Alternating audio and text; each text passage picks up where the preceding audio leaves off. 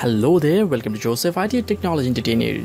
Today I'll be showing you 7 most important and must-to-have extensions of Brackets text editor. So let's start. Number 1. Amit. Amit Snippets is the finished one among the extensions of Brackets, and it gives you the experience of faster coding with less time. So simply install it and enjoy faster coding with no writing mistake. Number 2. Indent Guides. Indent Guides gives you the curves to maintain and to show you the serial of starting and ending tags. When your course becomes longer, then it really helps a lot by identifying starting and ending tags. Simply install it and enjoy. Number 3. Beautify.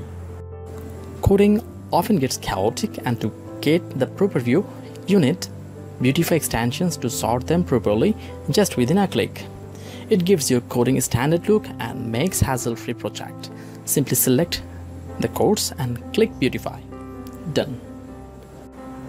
Number 4. Color Highlighter. This extension really helps on CSS color coding.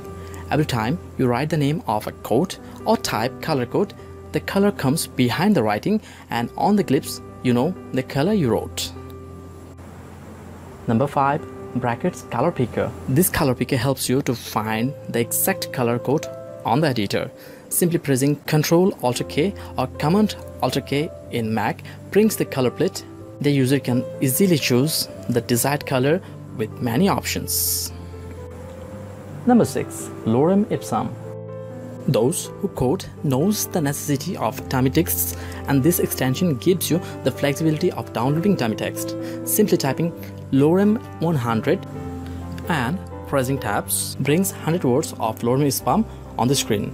It will be increased or decreased by the number you write after Lorem.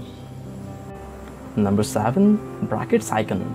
To distinguish different types of files, Brackets has Brackets Icon extension. At the left side, it shows different symbols for different file types, and we can easily find out the desired file. And I hope you really found this video useful.